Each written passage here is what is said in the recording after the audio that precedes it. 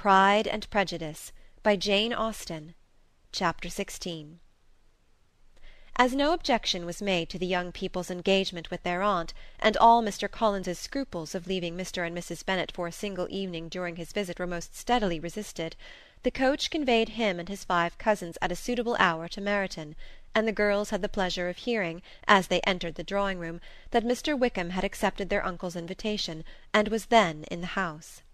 When this information was given, and they had all taken their seats, Mr. Collins was at leisure to look around him and admire, and he was so much struck with the size and furniture of the apartment that he declared he might almost have supposed himself in the small summer breakfast-parlour at Rosings, a comparison that did not at first convey much gratification, but when Mrs. Phillips understood from him what Rosings was, and who was its proprietor, when she had listened to the description of only one of Lady Catherine's drawing-rooms, and found that the chimney-piece alone had cost £800, she felt all the force of the compliment, and would hardly have resented a comparison with the housekeeper's room. In describing to her all the grandeur of Lady Catherine and her mansion, with occasional digressions in praise of his own humble abode, and the improvements it was receiving, he was happily employed until the gentlemen joined them, and he found in Mrs. Phillips a very attentive listener, whose opinion of his consequence increased with what she heard, and who was resolving to retail it all among her neighbours as soon as she could. To the girls, who could not listen to their cousin, and who had nothing to do but to wish for an instrument, and examine their own indifferent imitations of china on the mantelpiece, the interval of waiting appeared very long. It was over at last, however.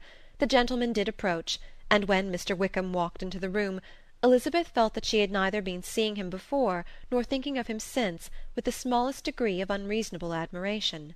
The officers of the shire were in general a very creditable gentlemanlike set, and the best of them were of the present party, but Mr. Wickham was as far beyond them all in person, countenance, air, and walk, as they were superior to the broad-faced, stuffy Uncle Phillips, breathing port wine, who followed them into the room. Mr. Wickham was the happy man towards whom almost every female eye was turned, and Elizabeth was the happy woman by whom he finally seated himself, and the agreeable manner in which he immediately fell into conversation, though it was only on its being a wet night, made her feel that the commonest, dullest, most threadbare topic might be rendered interesting by the skill of the speaker. With such rivals for the notice of the fair as Mr. Wickham and the officers, Mr. Collins seemed to sink into insignificance. To the young ladies he certainly was nothing, but he had still at intervals a kind listener in Mrs. Phillips, and was, by her watchfulness, most abundantly supplied with coffee and muffin. When the card-tables were placed, he had the opportunity of obliging her in turn by sitting down to whist. "I know little of the game at present," said he, "but I shall be glad to improve myself, for in my situation in life—" Mrs. Phillips was very glad for his compliance, but could not wait for his reason. Mr. Wickham did not play at whist, and with ready delight was he received at the other table between Elizabeth and Lydia. At first there seemed danger of Lydia's engrossing him entirely, for she was a most determined talker, but being likewise extremely fond of lottery tickets, she soon grew too much interested in the game, too eager in making bets and exclaiming after prizes, to have attention for any one in particular. Allowing for the common demands of the game, Mr. Wickham was therefore at leisure to talk to Elizabeth, and he was very willing to hear him, though what she chiefly wished to hear she could not hope to be told, the history of his acquaintance with Mr. Darcy. She dared not even mention that gentleman. Her curiosity, however, was unexpectedly relieved. Mr. Wickham began the subject himself. He inquired how far Netherfield was from Meryton, and after receiving her answer, asked in a hesitating manner how long Mr. Darcy had been staying there. "About a month," said Elizabeth, and then, unwilling to let the subject drop, added, "He is a man of very large property in Derbyshire, I understand." "Yes," replied Mr. Wickham. "His estate there is a noble one, a clear 10,000 per annum.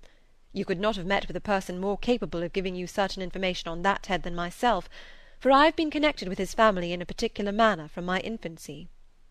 Elizabeth could not but look surprised. "You may well be surprised, Miss Bennet, at such an assertion, after seeing, as you probably might, the very cold manner of our meeting yesterday. Are you much acquainted with Mr. Darcy?" "As much as I ever wish to be," cried Elizabeth very warmly. "I have spent 4 days in the same house with him, and I think him very disagreeable." "I have no right to give my opinion," said Wickham, As to his being agreeable or otherwise, I am not qualified to form one. I have known him too long and too well to be a fair judge. It is impossible for me to be impartial. But I believe your opinion of him would in general astonish, and perhaps you would not express it quite so strongly anywhere else. Here you are in your own family. Upon my word, I say no more here than I might say in any house in the neighbourhood, except Netherfield. He is not at all liked in Hertfordshire. Everybody is disgusted with his pride. You will not find him more favourably spoken of by any one. I cannot pretend to be sorry, said Wickham, after a short interruption, that he or that any man should not be estimated beyond their deserts. But with him I believe it does not often happen. The world is blinded by his fortune and consequence, or frightened by his high and imposing manners, and sees him only as he chooses to be seen. I should take him, even on my slight acquaintance, to be an ill-tempered man. Wickham only shook his head. I wonder, said he at the next opportunity of speaking, whether he is likely to be in this country much longer. I do not at all know, but I heard nothing of his going away when I was at Netherfield. I hope your plans in favour of the Blankshire will not be affected by his being in the neighbourhood. Oh, no, it is not for me to be driven away by Mr. Darcy. If he wishes to avoid seeing me, he must go. We are not on friendly terms, and it always gives me pain to meet him, but I have no reason for avoiding him but what I might proclaim before all the world, a sense of very great ill-usage, and most painful regrets at his being what he is. His father, Miss Bennet, the late Mr. Darcy, was one of the best men that ever breathed, and the truest friend I ever had, and I can never be in company with this Mr. Darcy without being grieved to the soul by 1,000 tender recollections. His behaviour to myself has been scandalous, but I verily believe I could forgive him anything and everything, rather than his disappointing the hopes and disgracing the memory of his father. Elizabeth found the interest of the subject increase, and listened with all her heart, but the delicacy of it prevented further inquiry. Mr. Wickham began to speak on more general topics, Meryton, the neighbourhood, the society, appearing highly pleased with all that he had yet seen, and speaking of the latter with gentle but very intelligible gallantry. It was the prospect of constant society, and good society, he added, which was my chief inducement to enter the Blankshire. I knew it to be a most respectable, agreeable corps, and my friend Denny tempted me further by his account of their present quarters, and the very great attentions and excellent acquaintances Meryton had procured them. Society, I own, is necessary to me. I have been a disappointed man, and my spirits will not bear solitude. I must have employment and society. A military life is not what I was intended for, but circumstances have now made it eligible. The church ought to have been my profession. I was brought up for the church, and I should at this time have been in possession of a most valuable living, had it pleased the gentleman we were speaking of just now. Indeed? Yes. The late Mr. Darcy bequeathed me the next presentation of the best living in his gift. He was my godfather, and excessively attached to me. I cannot do justice to his kindness.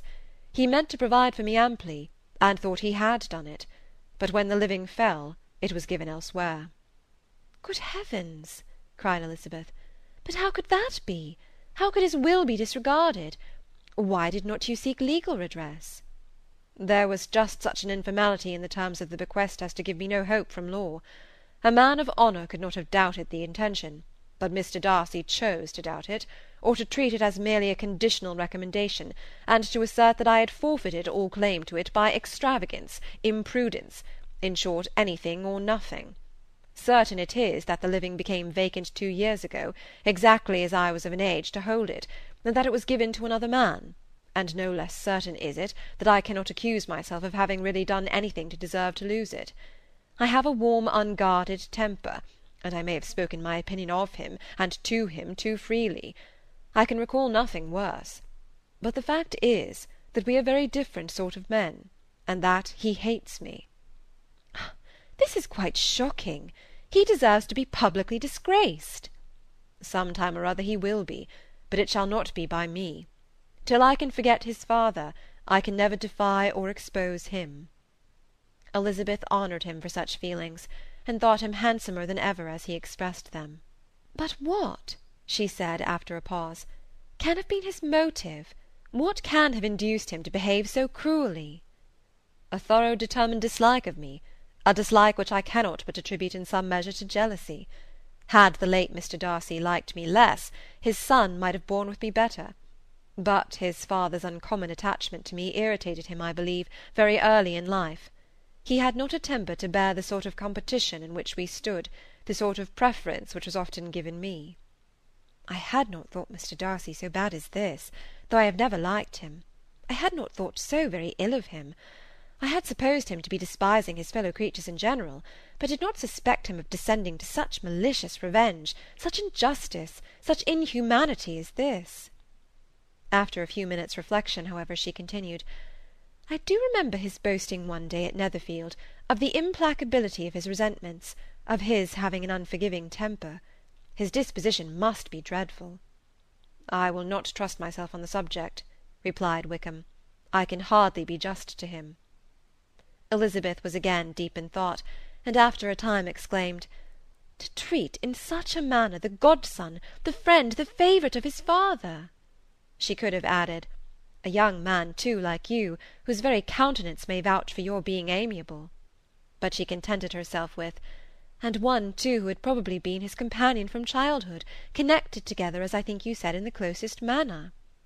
We were born in the same parish, within the same park. The greatest part of our youth was passed together, inmates of the same house, sharing the same amusements, objects of the same parental care. My father began life in the profession which your uncle, Mr. Phillips, appears to do so much credit to, but he gave up everything to be of use to the late Mr. Darcy, and devoted all his time to the care of the Pemberley property. He was most highly esteemed by Mr. Darcy, a most intimate, confidential friend. Mr. Darcy often acknowledged himself to be under the greatest obligations to my father's active superintendence, and when, immediately before my father's death, Mr. Darcy gave him a voluntary promise of providing for me, I am convinced that he felt it to be as much a debt of gratitude to him as of his affection to myself. How strange! cried Elizabeth. How abominable! I wonder that the very pride of this Mr. Darcy has not made him just to you. If from no better motive, that he should not have been too proud to be dishonest, for dishonesty I must call it. It is wonderful, replied Wickham, for almost all his actions may be traced to pride, and pride had often been his best friend. It has connected him nearer with virtue than with any other feeling. But we are none of us consistent, and in his behaviour to me there were stronger impulses even than pride. Can such abominable pride as his have ever done him good? Yes, it has often led him to be liberal and generous, to give his money freely, to display hospitality, to assist his tenants and relieve the poor. Family pride and filial pride, for he is very proud of what his father was, have done this. Not to appear to disgrace his family, or lose the influence of the Pemberley house, is a powerful motive. He has also brotherly pride, which with some brotherly affection makes him a very kind and careful guardian of his sister, and you will hear him generally cried up as the most attentive and best of brothers. What sort of a girl is Miss Darcy? He shook his head. I wish I could call her amiable. It gives me pain to speak ill of a Darcy. But she is too much like her brother, very, very proud. As a child she was affectionate and pleasing, and extremely fond of me, and I have devoted hours and hours to her amusement. But she is nothing to me now. She is a handsome girl, about 15 or 16, and I understand highly accomplished.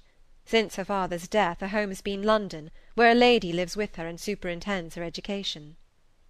After many pauses and many trials of other subjects, Elizabeth could not help reverting once more to the first, and saying, I am astonished at his intimacy with Mr. Bingley. How can Mr. Bingley, who seems good humour itself, and is, I really believe, truly amiable, be in friendship with such a man? How can they suit each other? Do you know Mr. Bingley? Not at all. He is a sweet-tempered, amiable, charming man. He cannot know what Mr. Darcy is. Probably not, but Mr. Darcy can please where he chooses. He does not want abilities. He can be a conversable companion if he thinks it worth his while. Among those who are at all his equals in consequence, he is a very different man from what he is to the less prosperous.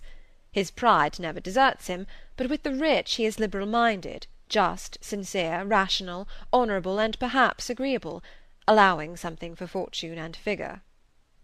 The whist party soon afterwards breaking up, The players gathered round the other table, and Mr. Collins took his station between his cousin Elizabeth and Mrs. Phillips. The usual inquiries as to his success was made by the latter. It had not been very great. He had lost every point, but when Mrs. Phillips began to express her concern thereupon, he assured her with much earnest gravity that it was not of the least importance, that he considered the money as a mere trifle, and begged that she would not make herself uneasy. "I know very well, madam," said he, "that when persons sit down to a card-table they must take their chances of these things, and happily I am not in such circumstances as to make 5 shillings any object. There are undoubtedly many who could not say the same, but, thanks to Lady Catherine de Bourgh, I am removed far beyond the necessity of regarding little matters." Mr. Wickham's attention was caught, and after observing Mr. Collins for a few moments, he asked Elizabeth in a low voice whether her relation was very intimately acquainted with the family of de Bourgh. "Lady Catherine de Bourgh," she replied, "has very lately given him a living. I hardly know how Mr. Collins was first introduced to her notice, but he certainly has not known her long." "You know, of course, that Lady Catherine de Bourgh and Lady Anne Darcy were sisters. Consequently, she is aunt to the present Mr. Darcy." "No, indeed, I did not. I knew nothing at all of Lady Catherine's connections. I never heard of her existence till the day before yesterday." "Her daughter, Miss de Bourgh, will have a very large fortune, and it is believed that she and her cousin will unite the 2 estates." This information made Elizabeth smile, as she thought of poor Miss Bingley. Vain indeed must be all her attentions, vain and useless her affection for his sister and her praise of himself, if he were already self-destined for another. "Mr. Collins," said she, "speaks highly both of Lady Catherine and her daughter, but from some particulars that he has related of her ladyship, I suspect his gratitude misleads him, and that in spite of her being his patroness, she is an arrogant, conceited woman." "I believe her to be both in a great degree," replied Wickham. "I have not seen her for many years, but I very well remember that I never liked her, and that her manners were dictatorial and insolent. She has the reputation of being remarkably sensible and clever, but I rather believe she derives part of her abilities from her rank and fortune, part from her authoritative manner, and the rest from the pride for her nephew, who chooses that every one connected with him should have an understanding of the first class." Elizabeth allowed that he had given a very rational account of it, and they continued talking together, with mutual satisfaction, till supper put an end to cards, and gave the rest of the ladies their share of Mr. Wickham's attentions. There could be no conversation in the noise of Mrs. Phillips's supper-party, but his manners recommended him to everybody. Whatever he said was well said, and whatever he did, done gracefully. Elizabeth went away with her head full of him. She could think of nothing but of Mr. Wickham, and of what he had told her all the way home, but there was not time for her even to mention his name as they went, for neither Lydia nor Mr. Collins were once silent. Lydia talked incessantly of lottery tickets, of the fish she had lost and the fish she had won, and Mr. Collins, in describing the civility of Mr. and Mrs. Phillips, protesting that he did not in the least regard his losses at whist, enumerating all the dishes at supper, and repeatedly fearing that he crowded his cousins, had more to say than he could well manage before the carriage stopped at Longbourn House. Chapter 17